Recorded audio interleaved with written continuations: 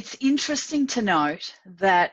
if we just think about money for the sake of money, it's really not that simple. And I guess the general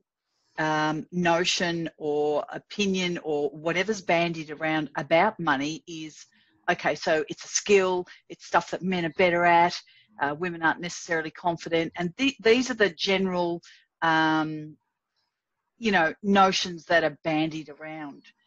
But there's one critical element missing prior to all of the I guess the numerical stuff or the skill set,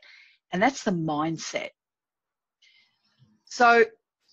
and I've built my course around this, and my book is centered around this, and this is my absolute true belief and what I'm so passionate about.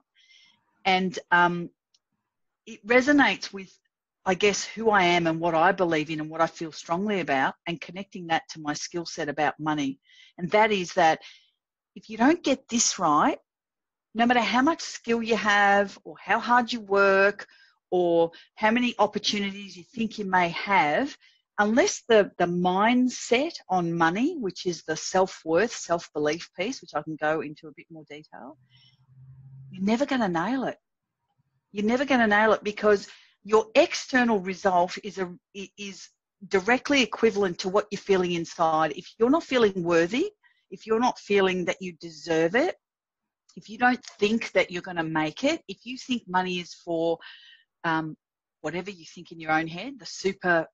connected, oh, they had more opportunity, whatever the money story is that's in your head that's been fed to you either through your childhood or you've developed it as you grew up, or your partner's instilled it in you, because we have so many influences in life, right?